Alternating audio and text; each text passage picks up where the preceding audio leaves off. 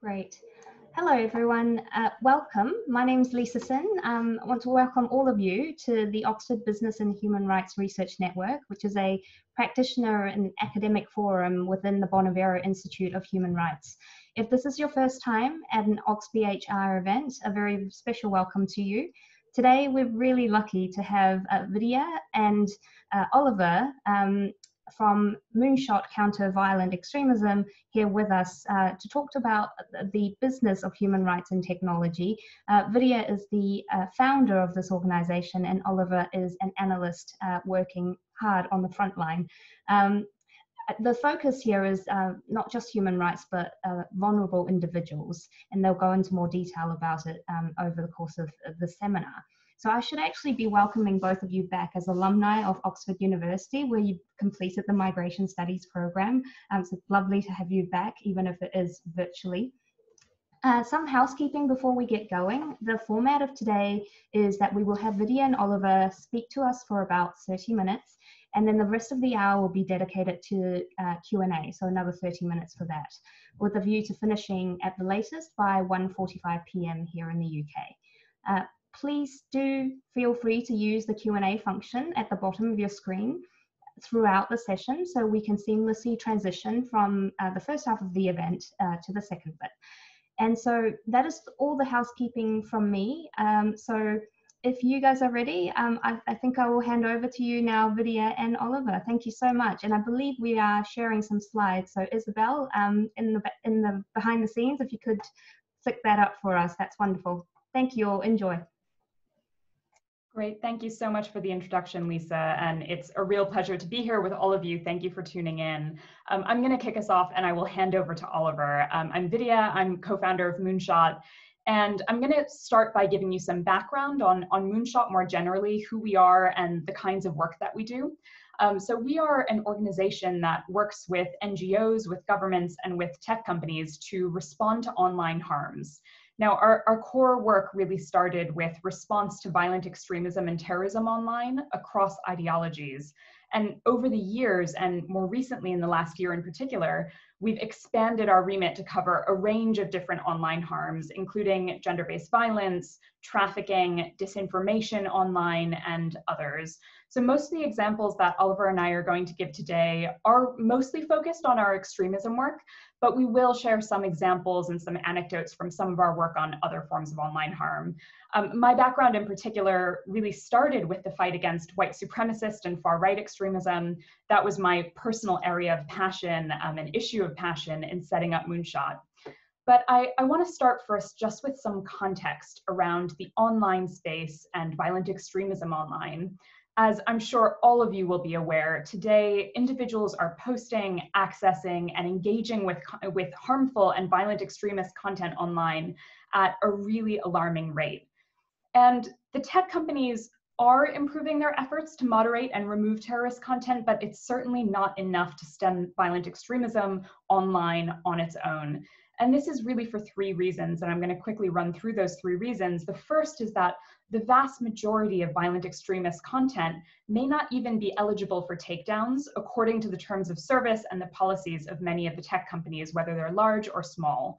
And these groups often walk the line, and they do that incredibly well. The second reason is when content is removed, the post, the video, or the account might be deleted, but the individual who posted it, the human being that posted it, that person still exists. We didn't delete that person from the world, and they may continue to repost online, to move to another platform, or may be deeply vulnerable and pose a threat to the community around them.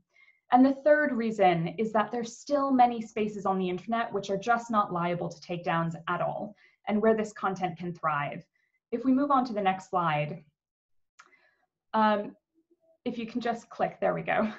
This was a search that was entered into Google by an individual in the UK after the Christchurch terrorist attack in March 2019 in New Zealand, an attack which left 51 people dead. Now, Brenton Tarrant, as some of you may know, is the name of the perpetrator. So obviously someone entering into Google information which turns that perpetrator into a hero. This same search was replicated across the globe in the days that followed that attack in New Zealand, in Norway, across dozens of countries, across numerous languages. and across search engines. Now, moments like this, when someone enters something like this into Google, this is not liable for takedown. A Google search cannot be removed or blocked. You can enter whatever you'd like into Google search. And more often than not, when you search for violent content on Google, it presents in the top search results. So while content moderation and content removal is important, it can't be the solution to violence and extremism online alone. So when we set up Moonshot, we really set up with the intention to develop and to use technology, which would both help us understand the spread of violent extremism, but which would also allow us to use the internet to actually reach people and to intervene. And I should say here, before I give you more details about how we do that, I should say here, I'm not a technologist by background or training. Most of my career has been dedicated to the delivery of social work methods to pull people out of hate groups, out of violent groups. And so my work has always been based on the fundamental belief that change is possible, even for those that we might think are too far gone. And from my perspective, the internet presents a great opportunity for us to interact with people and try and plant the seeds for that change. And that's really what Moonshot aims to do. So Moonshot today is a team of nearly 50 people based mostly in our offices in London, but working around the world. And it's a weird and wonderful mix of skills that we've brought together. We have former software engineers and data scientists. We have a former detective on staff, a former mental health nurse practitioner on staff. We have communications and marketing experts. We have human rights activists. It's a weird and wonderful mix of skills. And how does that group actually work together to find audiences at risk of violent extremism online? If we move on to the next slide, I'll walk you through this. So individuals at risk of violent extremism often leave behind what I like to call a trail of clues in the online space. These are often publicly available clues. It's essentially a digital footprint that's letting us know the path they're taking. So what we've done at Moonshot is we've developed databases of hundreds of thousands of online indicators of risk. So this includes the keywords and phrases that are used by these movements, the slogans and racial slurs, the propaganda they share, the music they listen to, content which glorifies their heroes. And we built databases that then plug into tools that can help us wade through publicly available data to find those that are leaving us a digital footprint in the public domain, telling us that they are at risk of getting involved in some form of violence. Now, once we've found those audiences online, what do we actually do to interact with them? If we move on to the next slide, I'll walk you through several tiers of programming which can be delivered to achieve these 4 objectives. So building situational awareness of the risk of violent extremism online, safeguarding the online space, intervening in the cases of high-risk internet users, and then last but not least, reducing harm and impact on wider communities. So we're going to walk you through, both Oliver and I are going to walk you through these 4, and we're going to give you some examples along the way of how we achieve these objectives. So if we move to the next slide, we'll start with building situational awareness. What we mean by this is basically building an evidence base around the scale of violent extremism online. And this is really the first step before we can deliver programming to respond. We want any programming to respond online to be evidence-based so that we're not driving our responses based on any assumptions about how these groups operate. If we move to the next slide, I just want to share with you a few examples of how we do this, how we build up that evidence base. Now, I mentioned earlier that Google search is essentially an unmoderated space. Google doesn't ban any searches. Well, this is one of the reasons why we find search traffic data particularly useful in understanding the scale of the problem of violence online.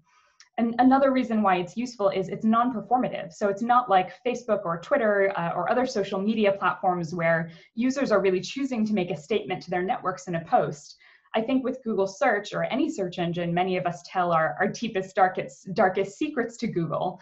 And so it's in many ways actually a particularly useful source to monitor forms of violence or forms of extremism which might be embarrassing for someone to say in the online world, or they might feel like they'll be stigmatized if they say in an offline setting, but they might turn to Google to access this content.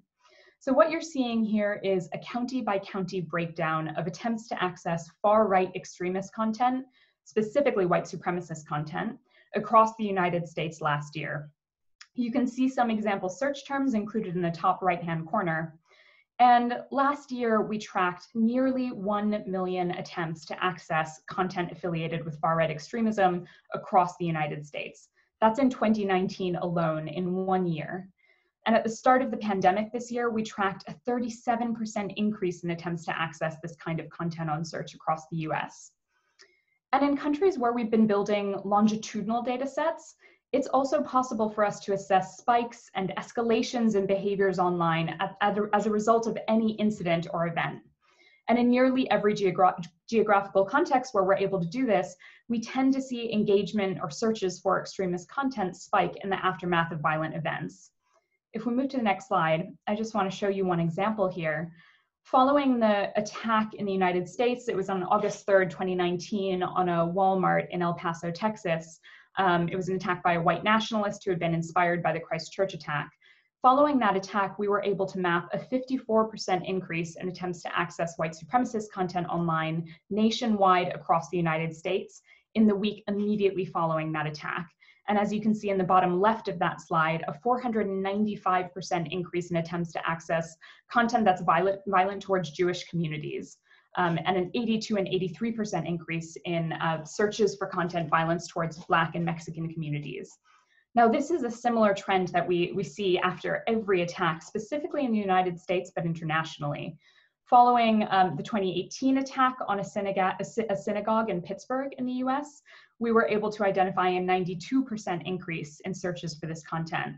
And if we go back in time even more, after the 2017 Charlottesville incident in the US, we tracked a 400% increase in searches for this content.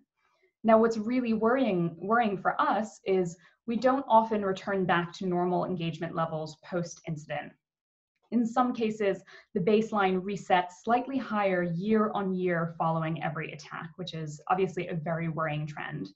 Now, before I chat to you about how we use data like this to reach people who are at risk of getting involved in violence, I want to really quickly show you an example of how we're using these methods to build an evidence base to deal with other forms of violence, so not just violent extremism, and not just to evidence the scale or the volume of potential perpetrators, but also to evidence the need for support for victims and survivors of violence.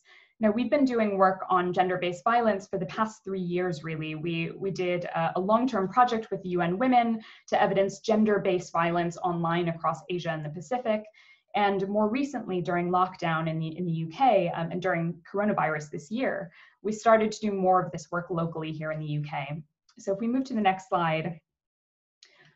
So following reports earlier this year by domestic violence charities about increased rates of domestic violence, we wanted to see if we could help those charities build the evidence base specifically on the need for support for people who might be experiencing domestic violence.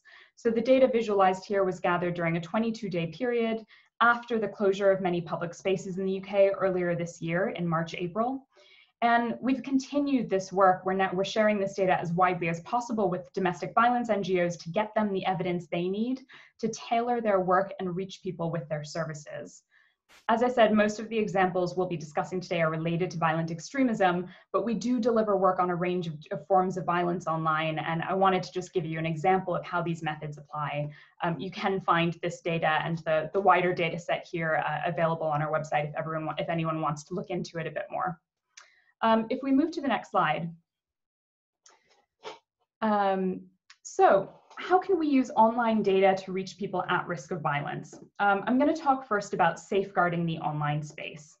So what we do is we run global prevention and safeguarding campaigns to reach users that are at risk of violent extremism in a number of countries and to offer them safer alternatives.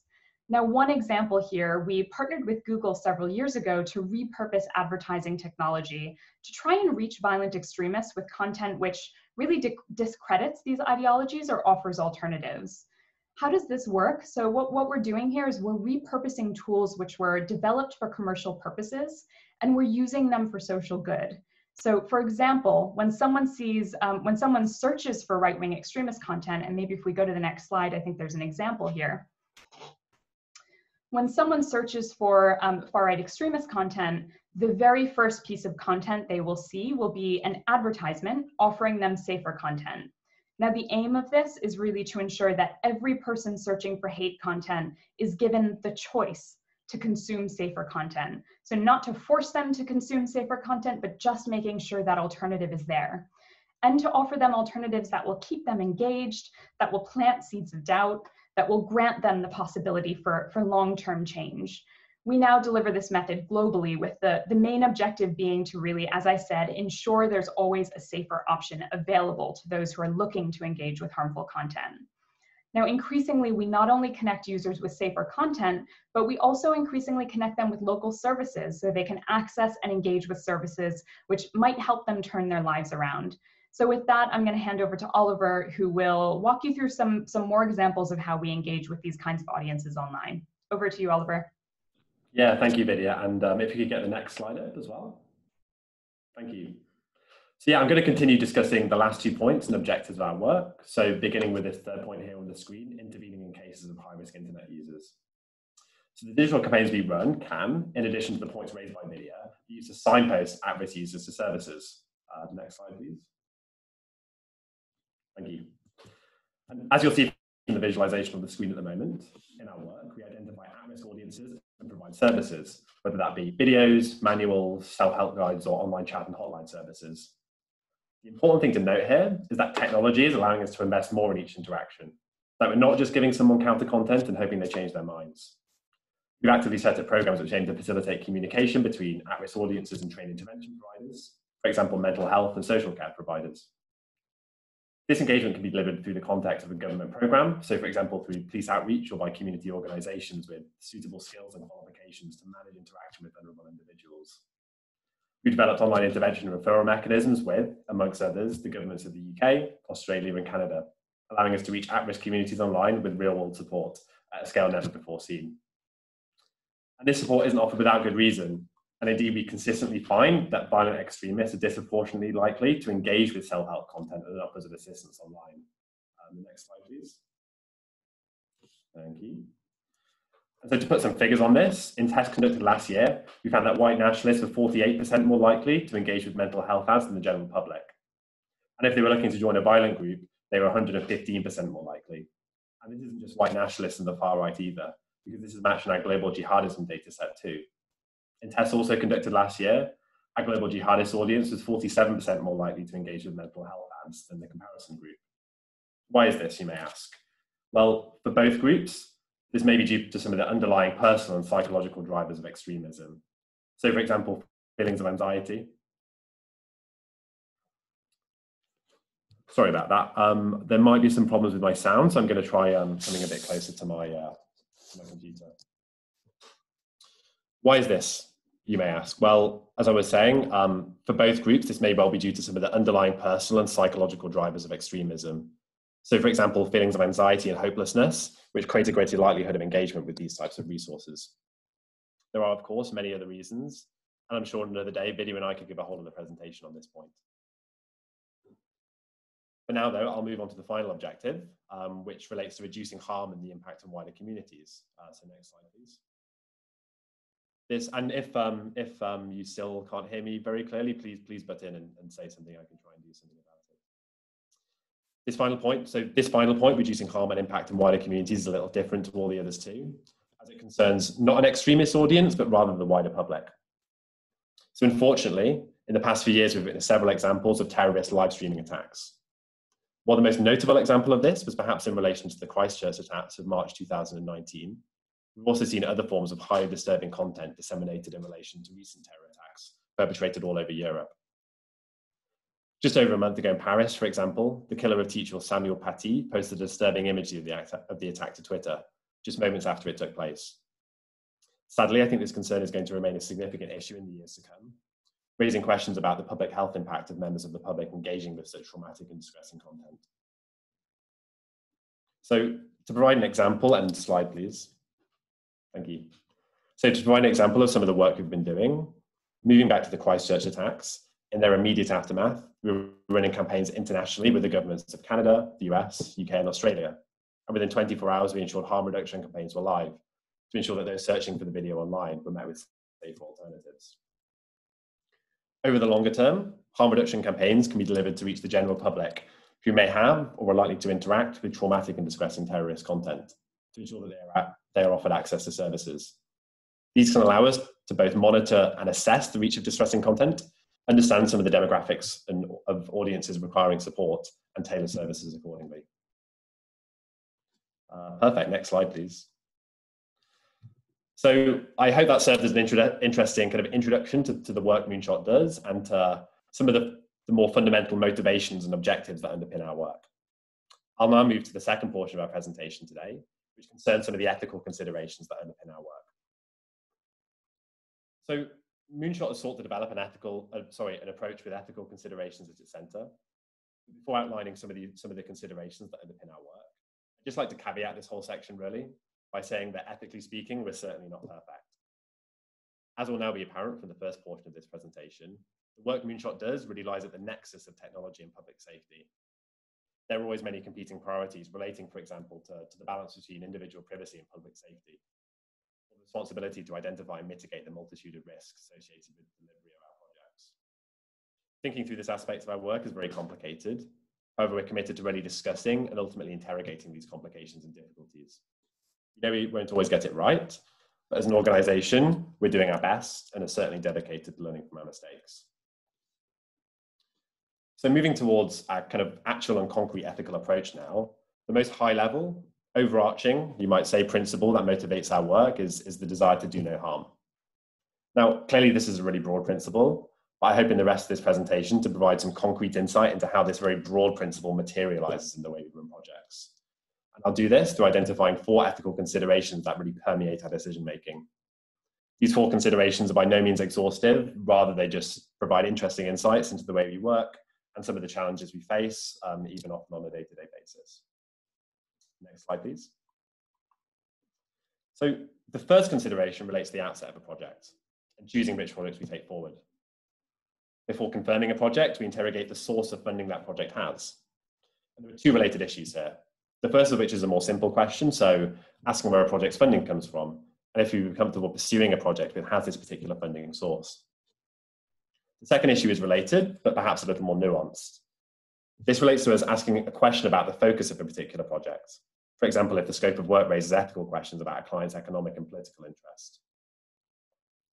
So Moonshot is a private sector organization, and obviously we're in the lucky position of being able to choose not to progress a particular project or to enter into a relationship in a particular organization if we feel that the project or funder does not align with Moonshot's own moral compass. And you may ask, how do we decide on this? Well, and this may seem like an obvious answer, but through conducting really extensive due diligence on any potential partner. Once we've conducted this process, we really interrogate what we know about the potential client or source of funding and ask if the project is motivated by a particular economic or political interest that Moonshot does not consider itself aligned with. So you'll appreciate, obviously, for confidentiality reasons, that I'm unable to give concrete examples on when this has happened. It certainly has been the case in the past that Moonshot has turned down potential contracts because we deem that Moonshot's principles to be insufficiently aligned with the potential partners. Next slide, please. So the second ethical consideration that runs through our work is the need to balance public safety on the one hand and human rights on the other. And I'd say this is probably likely the meatiest consideration that we have to consider, and often even on a daily basis too. Now, obviously this question, this distinction between public safety and human rights is a huge topic with an incredible amount of literature behind it. And I don't intend to solve the problem today, but rather just to provide a few empirical insights about this relationship and how we balance it. I think before going further though, it's important to highlight a couple of things. The first is that much of the data that we deal with is in the public domain already. For example, content that is posted to public accessible social media profiles. A further point to note here is that when data is not in the public domain, it's often not tied to a particular individual. So in the first portion of this presentation, Vidhya and I spoke about our redirect method, a way of identifying at-risk individuals and providing them with positive forms of content. So when we support this work with search traffic analysis, for example, we don't see something as stark as, Mr. Smith with this IP address, search this on that particular day. Rather, we just see that a certain number of people search a certain string of text without having access to the named individuals behind these searches. So we do deal with private data, sure, but often in a way that's not indexed to a particular individual.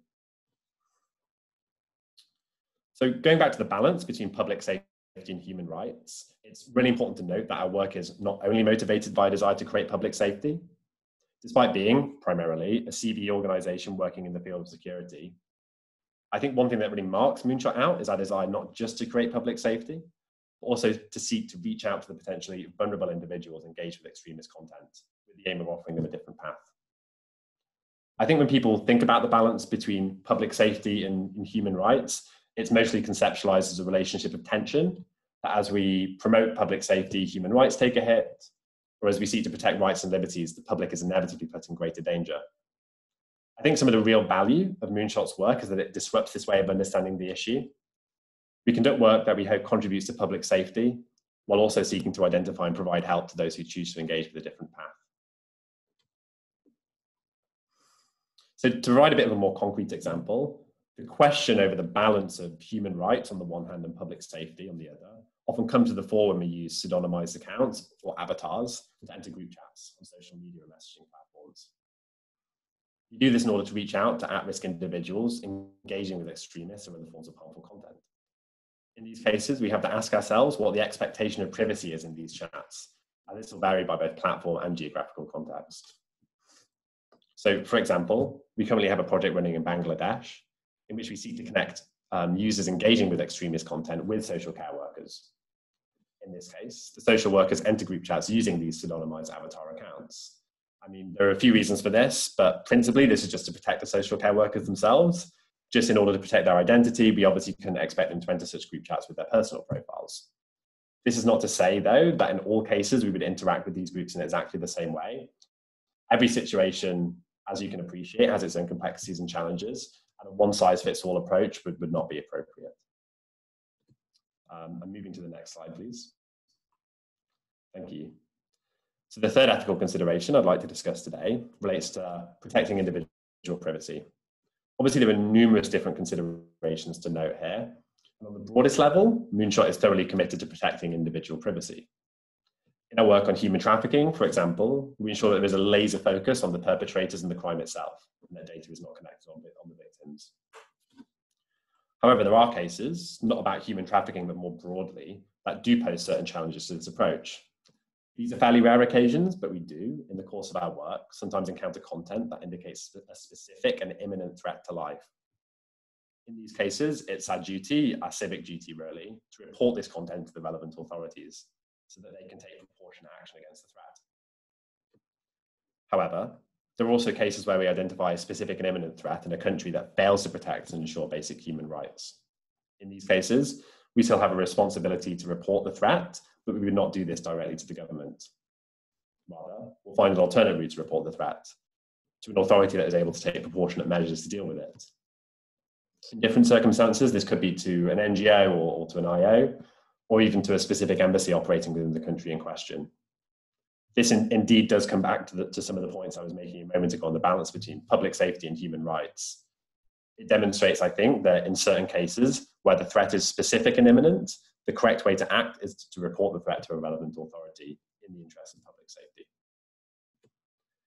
And next slide, please. Thank you. And so the final ethical consideration I'd like to briefly discuss relates to the impact of our projects. Again, this is obviously a really large and highly complex issue. And to return to a point I made at the outset of my discussion of ethics, the overarching principle that guides our consideration of project impact is that of do no harm.